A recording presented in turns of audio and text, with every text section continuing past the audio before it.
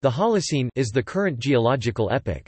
It began approximately 11,650 Cal years before present, after the last glacial period, which concluded with the Holocene glacial retreat. The Holocene and the preceding Pleistocene together form the Quaternary period. The Holocene has been identified with the current warm period, known as Ms1. It is considered by some to be an interglacial period within the Pleistocene epoch. The Holocene has seen the growth and impacts of the human species worldwide, including all its written history, development of major civilizations, and overall significant transition toward urban living in the present. Human impacts on modern-era Earth and its ecosystems may be considered of global significance for future evolution of living species, including approximately synchronous lithospheric evidence, or more recently hydrospheric and atmospheric evidence of human impacts. In July 2018, International Union of Geological Sciences split Holocene into three distinct subsections: Greenlandian 11,700 years ago to 8,326 years ago, Northgrippian 8,326 years ago to 4,200 years ago, and Megalayan 4,200 years ago to the present, as proposed by International Commission on Stratigraphy.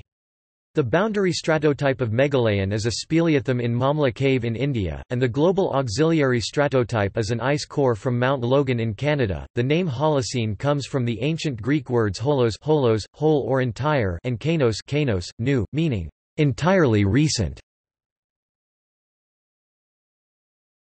Topic overview. It is accepted by the International Commission on Stratigraphy that the Holocene started approximately 11,650 Cal years BP.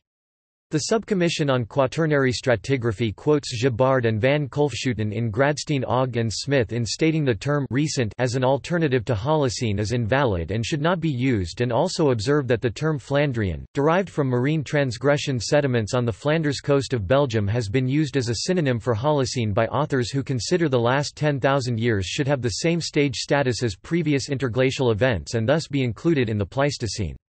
The International Commission on Stratigraphy, however, considers the Holocene an epoch following the Pleistocene and specifically the last glacial period. Local names for the last glacial period include the Wisconsinian in North America, the Weichselian in Europe, the Devonsian in Britain, the Lanquiyu in Chile, and the Otiran in New Zealand. The Holocene can be subdivided into 5 time intervals, or chronozones, based on climatic fluctuations.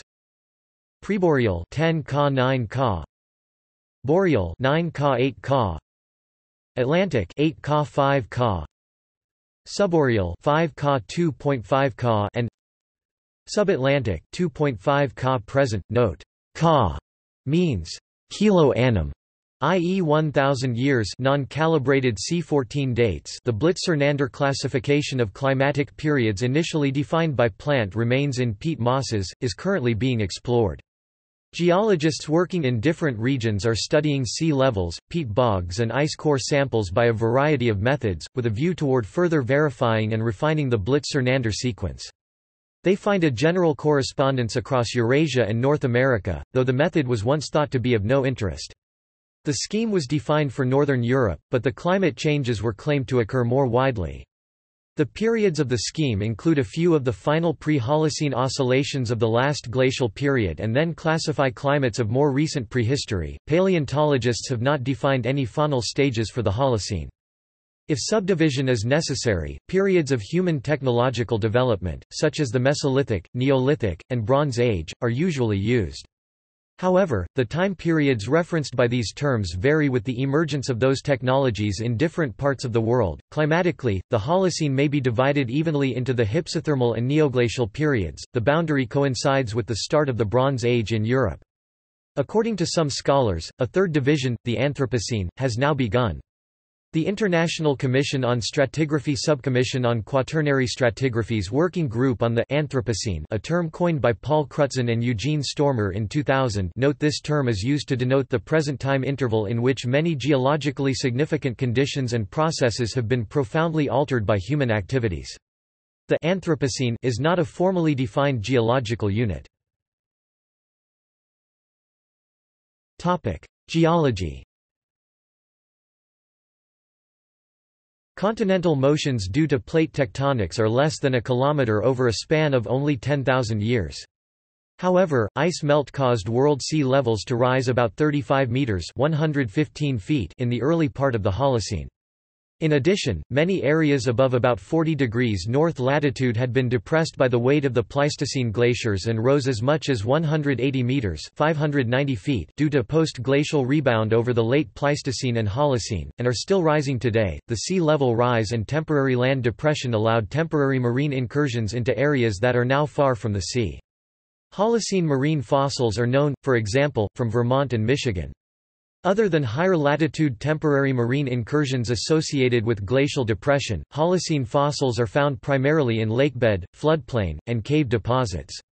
Holocene marine deposits along low-latitude coastlines are rare because the rise in sea levels during the period exceeds any likely tectonic uplift of non-glacial origin. Post-glacial rebound in the Scandinavia region resulted in the formation of the Baltic Sea. The region continues to rise, still causing weak earthquakes across northern Europe. The equivalent event in North America was the rebound of Hudson Bay, as it shrank from its larger, immediate post-glacial Tyrrell Sea phase, to near its present boundaries. Climate. Climate has been fairly stable over the Holocene. Ice core records show that before the Holocene there was global warming after the end of the last ice age and cooling periods, but climate changes became more regional at the start of the Younger Dryas. During the transition from the last glacial to the Holocene, the Hulmo-Moscardi cold reversal in the southern hemisphere began before the Younger Dryas, and the maximum warmth flowed south to north from 11,000 to 7,000 years ago. It appears that this was influenced by the residual glacial ice remaining in the northern hemisphere until the later date. The Holocene climatic optimum (HCO) was a period of warming in which the global climate became warmer. However, the warming was probably not uniform across the world. This period of warmth ended about 5,500 years ago with the descent into the neoglacial and concomitant neopluvial. At that time, the climate was not unlike today's, but there was a slightly warmer period from the 10th–14th centuries known as the medieval warm period. This was followed by the Little Ice Age, from the 13th or 14th century to the mid-19th century, which was a period of cooling. Compared to glacial conditions, habitable zones have expanded northwards, reaching their northernmost point during the HCO. Greater moisture in the polar regions has caused the disappearance of steppe tundra.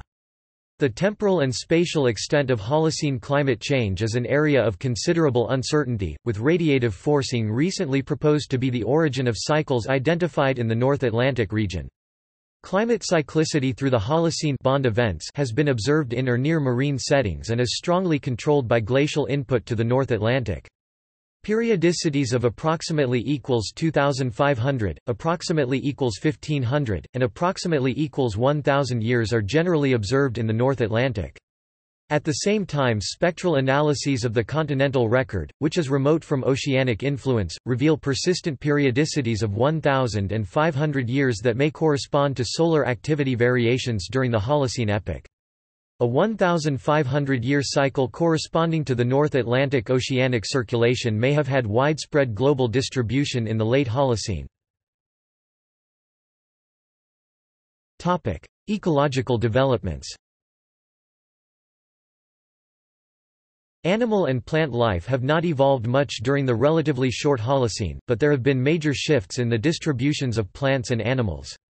A number of large animals including mammoths and mastodons, saber-toothed cats like Smilodon and Homotherium, and giant sloths disappeared in the late Pleistocene and early Holocene, especially in North America, where animals that survived elsewhere including horses and camels became extinct.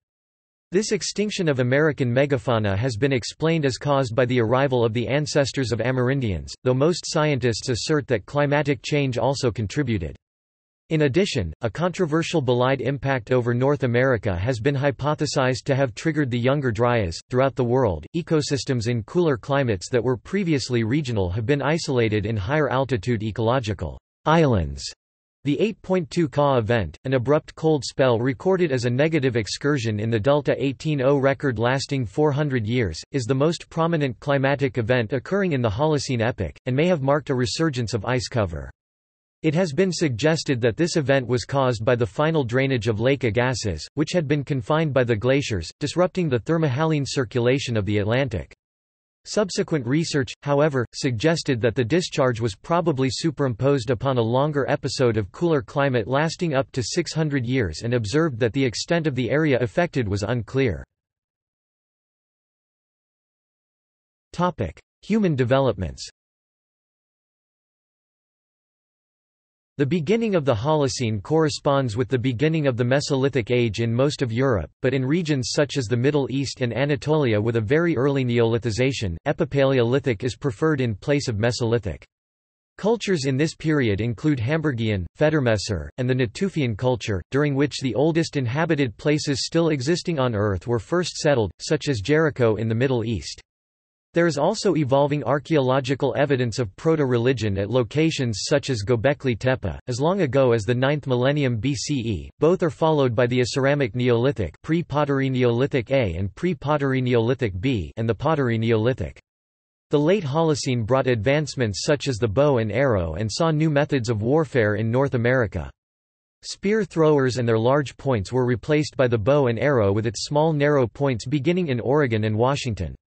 Villages built on defensive bluffs indicate increased warfare, leading to food gathering in communal groups for protection rather than individual hunting. In Mesoamerica, transformations of natural environments have been a common feature at least since the mid-Holocene, mostly through the exploitation of wild plants and the establishment of crops. See also References. Further reading. Roberts, Neil 2014. The Holocene, An Environmental History 3rd ed. Malden, M.A., Wiley-Blackwell. ISBN 978-1-4051-5521-2. McKay, A. W., Batterby, R. W., Burks, H. J. B., et al., eds. 2003. Global Change in the Holocene. London, Arnold. ISBN 978-0-340-76223-3. Hunt, C. O., Rabbit, R. J. 2014. Holocene Landscape Intervention and Plant Food Production Strategies in Island and Mainland Southeast Asia. Journal of Archaeological Science. 51-22-33. doi 10.1016/j.jas.2013.12.011.